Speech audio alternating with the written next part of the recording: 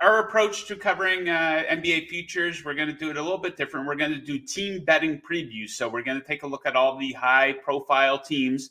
We won't be doing these for the Hornets and Wizards and Raptors, unfortunately. But the teams that most people care about, the high-profile teams, we're going to take a look at their futures odds, overall feelings about them, and then John is going to give a fan-friendly pick out for each team. So usually if you're a fan of the Knicks, for example, who we're going to be talking about here in a couple of seconds, you want to bet something to support the Knicks. So that's the approach John's going to take with his best bets for each of these teams. So let's start with those New York Knicks here. They were in the news. Shocking to wake up to this one on Saturday morning.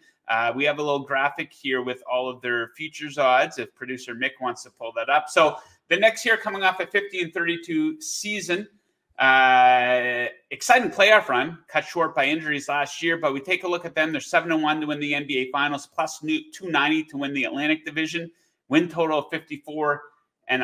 That's up 4.5 from last season. Now, key additions, we'll break this one down. Karl Anthony Towns, McCall Bridges.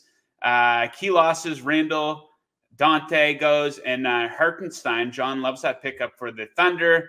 Yeah. And his futures bet, we'll break this down in a second, plus 290 to win the Atlantic Division. Now, John, I don't like the trade to bring in Karl Anthony Towns. You take him. I know him and Randall are two different players. They're only separated by 1 year in terms of age. I know Randall's coming off the injury this season, but it's not like Karl Anthony Towns has been the picture of perfect health either. I don't like breaking up the Villanova guys, man. I love that story about this team, right? They got that brotherhood, and they broke that up for Karl Anthony Towns, who I think is a very inconsistent guy. I don't think he's the acquisition to put this team over the top. That said, you know, I still do like the Knicks. They got a lot of depth. We'll see if Thibodeau plays these guys into the ground during the regular season. He probably learned his lesson last year. But, yeah, I like the Knicks. I'm on their bandwagon. I'm a Raptors fan, so I have to pick somebody who's actually going to be in the mix to cheer for. So I like the Knicks overall as a team. I love Brunson. I don't like the trade. What do you think of the trade, and what's your big picture view of the Knicks coming into the season? Then we'll get you to break down that best bet. Yeah, my initial reaction was kind of shocked because it just came out of nowhere, and the NBA is really good about that. But it just further, they're trying to build a roster that matches the Celtics and matches what the Celtics do. And that is Towns. That's the kind of the player they needed. Like when you look at, you know, you have the four wings and you have two guys who can defend, Mikal Bridges, OG Anunoby. You can shoot threes. Everyone needs to be able to shoot threes. And kind of that hole was Mitchell Robinson, not necessarily a hole, but a hole to the shooting threes. He's a good defender, but there's no 3-point shooting coming from him. And it looks like they just wanted to go all in on that. And that's what the Celtics did too. That's what they do with Porzingis. Horford shoots 40% from three.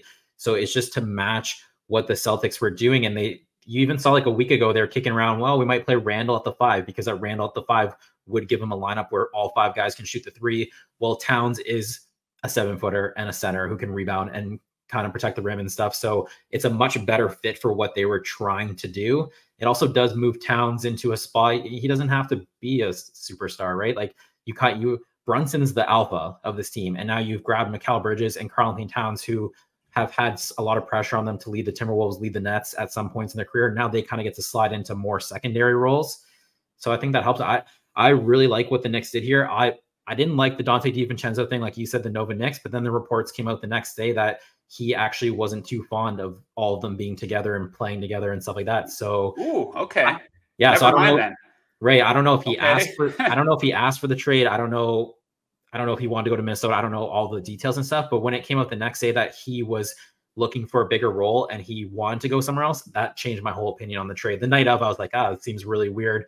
I'm surprised they couldn't do this trade without DiVincenzo, but it came out the next day that he didn't really, his role was going to get suffocated. He was going to go to the bench and he was just playing 40 minutes per game in the playoffs. So I think that was obviously a big part of it too. So they're a serious contender to win everything, win a lot of games. They have a very, very strong team and it fits what the modern NBA is. They've done a really good job of putting this roster together. They got grit. They are battle tested. I love Brunson. I love Hart.